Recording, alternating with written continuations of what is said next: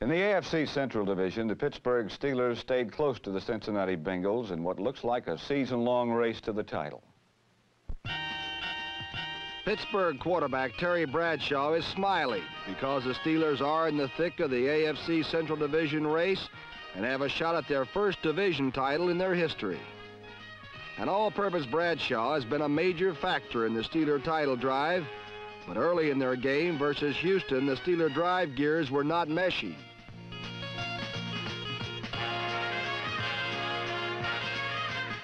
The Oilers gushed first when Ward Walsh, number 32, blocked a Steeler punt, and then outraced his teammates for it in a 7-0 Houston lead.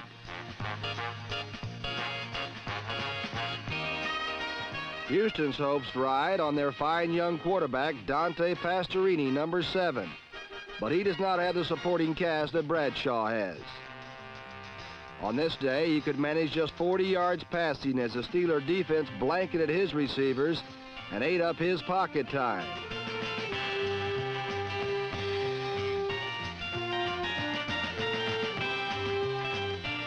Five times the Steelers sacked Pastorini for minus 40 yards to set the Oilers' net passing yardage for the game at an even 0. The Oilers' only threat was number 39, Robert Holmes, and the tank was at his steels treaded best.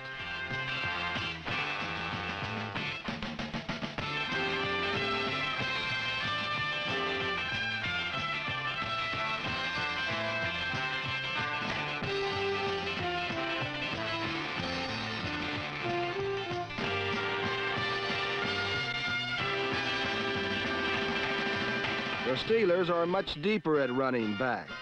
Frenchie Fuqua, number 33, picked up 43 yards of a 60-yard drive that led to a Steeler field goal. Then first-round draft pick Franco Harris, number 32, carried 10 times for 46 yards of a 65-yard drive.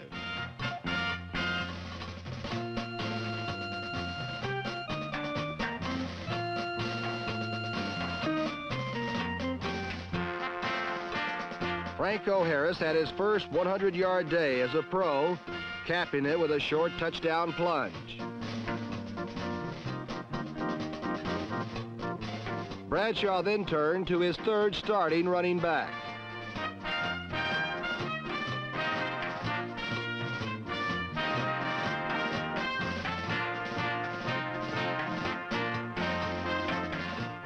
Bradshaw's 8-yard run was his 5th rushing touchdown of 1972.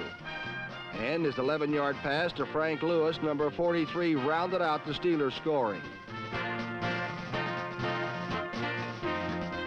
The Steelers' 24-7 victory over Houston kept them a game behind Cincinnati in the AFC Central Division, with a defense that did not allow a touchdown, and Bradshaw showing the way with his passing and running. That title may yet come Pittsburgh's way.